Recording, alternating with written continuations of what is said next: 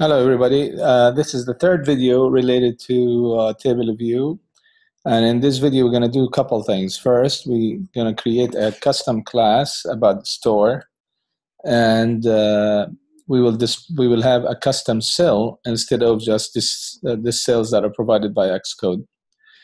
All right, so let's go ahead and create the first class. So what we're going to do is that we're going to create a class that represents the store. So we're going to do File, New, File, and then we do Coca Touch class. And here we don't use TableView or UIViewController. We will use something else. We'll use NS object, and then we want to call this as store. Okay, and we click on next. All right, and then click create. Now, the store is an empty class. I already have a store class instead of retyping everything, so I'm going to copy it and I'll explain to you what you need to do. Okay. All right. This is a store class. I'm going to copy all of this and we'll paste it here. All right. What do we have in this store? In this store, I have few attributes. We have store name, description, phone number, latitude, longitude, and store image name. These we will use later on. Okay, the latitude and longitude are used for the map. Okay, so we will place it. We'll place the store on a map, and the image is the icon of that store. Now, because you have an attributes here, you need to provide an initializer. Now, this is an initializer this is a default initializer, so if you don't provide anything, we'll assign it to blank. And we have a non-default initializer here, which you need to pass the following information. You'll pass the name of the store, the description of the store, the phone number, the latitude, the longitude, the image, URL, and then we assign the attributes of the class store name to the names that is being passed to us, the description to the description that's being passed to us, and so forth. So we have this class. Next, what we're going to do now, we need to go back to the store list, and instead of having this array, now we're going to do var store list again. But instead of doing this, we're going to make it equal to,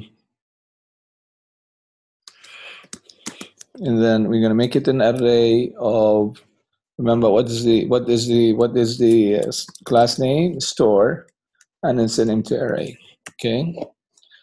So now I have an array, and that array contains an array of stores objects. So in the view.load, we want to create these objects and add them to the array. Now, if I say let's say var store equal store, then I create it. Now I can create it using this way. Okay, so if I say store one, and the description, it's electronic store. All right, and then the phone is 555, doesn't matter. The latitude, I'm gonna put, we'll change these later on. I'm just gonna put any values for now. And then the longitude is, these are somewhere in Dubai. Okay. And then the image, it'll be empty for now. Okay. Well, we have an image. Let's just make it logo.jpg. Okay. All right. So after I create the object, what do you do? But okay, I didn't catch that. It is var. And then what do? We add it to the array. So I say store list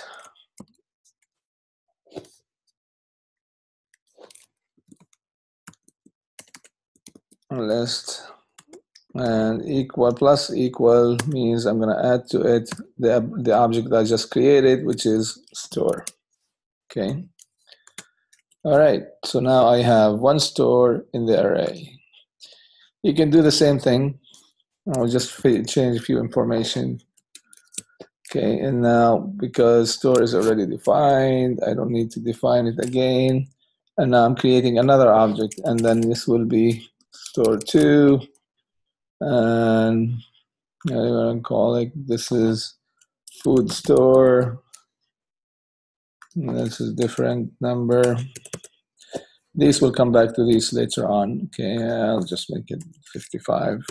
We're getting different addresses here. Okay, and then we add it again, and then we do the same thing here. Command copy, Command V. Now, ideally, this comes from the, like either coming from a data store that you have like core data in your device, or it'll come from where it comes from the internet. You download it, and then you display it on your device. You load it from a web server somewhere. Okay. Okay, this is store 3, and this is car shop. Okay, car store, or let's say toy store, toy store, and then you have, let's get a different number here. Okay, and then that's it. That's all. We leave those again. Now, I don't know, we're getting an error. I don't know why we have an error here. Store compiler error. Oh, all right. Well, yeah, we'll get to this in a minute. So what I've done is that I've created these objects, adding them to the array. So I have in the object I have 3 arrays. In the array I have 3 stores. Now in the load, instead of loading this, now I'm gonna get the object first from the array and then assign it based on what's in that object. So you say here, let s equal, what was it, store list. I'll just copy it from here. Okay, so we'll get the object, and then we need to cast it as what? As, not as a string here, but it is as what? As store, because now the objects stored in the array are stores. Okay, and then the last part here we don't need this anymore, but what we need to do is we'll say store, or s, the object that we got from the array, and remember I have store name is one, and for the description I'll get store s dot store description, and then from the image logo again, instead of that it will be s dot store image name. All right. Okay, now let's try it. That should work. Now if we run it, you'll see what happens. I got 3. And where did I get these from? I got them from the array, the objects. Those are my objects from the array. And if we add another one, guess what? It will appear on the store. So ideally, this would be like coming from the net. And all you do, once you got the data, you display it just like I did. You create the objects. The objects will be already created and stored in the array. And then you just simply display them in the array. All right, store 4, one last one. And this is gonna be pet store. This is special store 000, because you probably heard my cat meowing behind me, so I got that. And get different latitude and longitude. I don't have a cat logo, but we would have if we had one. Okay, and then All right, 300.